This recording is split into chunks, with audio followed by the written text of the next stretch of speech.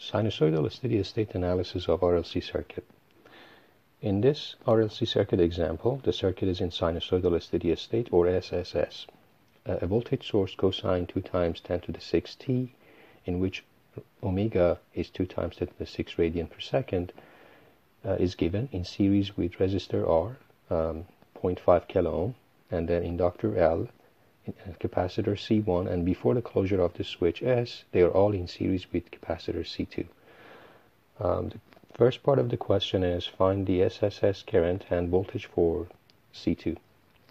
To do that, as is given, we are assuming that the circuit is in sinusoidal steady state, and because of that we can have the equivalent steady state circuit in which cosine phase is 0, so we have amplitude 1, phase 0 for cosine, and then we have resistor R, which is 0.5 kilo ohm, and then we have inductor L with XL, which is impedance, J omega L, and then we have capacitor C1 represented by XC1, which is 1 over J omega C1, and finally we have capacitor C2, which is represented by impedance XC2, which is 1 over J omega C2.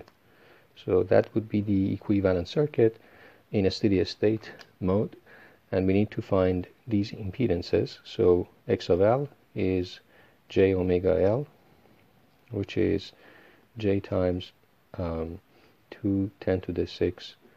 L is 0.77 millihenry. This results in J 1540. Then we have XC1, which is 1 over J omega C1. That is 1 over J 2 times 10 to the 6. C1 is 12.5 times 10 to the minus 9 farad. So it results in minus J 40, and XC2 is 1 over J omega C2, which is 1 over J 2 times 10 to the 6 times 0.25 10 to the minus 9 farad, which result in minus J 2000. So as a result, the circuit is just simplified to in a steady state to this. We have 500 ohm resistor, and then we have the equivalent series of these three impedances is just sum of these guys, which is as simple as just minus J500. So that is our circuit. The current through this circuit, I, is now easy to compute. So the current is just equal to voltage divided by total impedance, so or Z. So it is just 1 phase 0, 500, 1 minus J. So that would be the current, which is easy to simplify in amp. And for now, to find the voltage across C2, we just need to multiply this current with the impedance of C2. So V of C2 is just I times X of C2 or Z of C2, which means 1, 0, 500, 1 minus J times minus J 2000. And this translates to 2 times 1 minus J, if you simplify it, which is equivalent to 2 times square root 2 phase minus 45 degree if you want to represent it with phasors. So that would be the current, and this is the voltage across capacitor C2 in a steady state. If you represent it in time domain, that would mean 2 times square root of 2 cosine omega t minus phase of 45 degree represented in degree, not radian. Here, omega is 2 times 10 to the 6 radian per second. So that would be the answer for 1. And this is, of course, in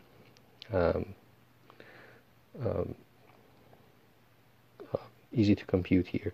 So now if we go to number 2, if switch S is closed at a certain time t less than pi second greater than 0, then the capacitor current IC will not contain an impulse function. Find the value of t. When switch S is closed, this node is shorted to this node. Effectively, the voltage across capacitor will become equal to the voltage across the source. In order to avoid any impulse, the voltage of the capacitor C2 in a steady state should be exactly equal to the voltage of the source right before the closure of the switch. Otherwise, because of the relationship between current and voltage of capacitor, which is the current is C dV dt, so C times derivative of the voltage. If there is a jump in voltage because of if there is a difference between the voltage of capacitor and the source right before the closure of the switch, after the closure of the switch, these two voltages are forced to be equal. So there is a jump in the value of voltage of capacitor right at the moment of closure of the switch, which means this goes to infinity. That's why it will result in an impulse in the current if the voltage of capacitor is not equal to the voltage of the source right before the closure of the switch. So we need to find time t at which naturally the voltage of capacitor is equal to the voltage of the source.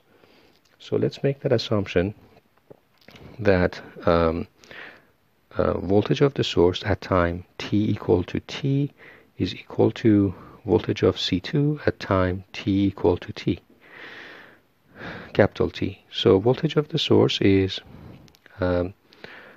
cosine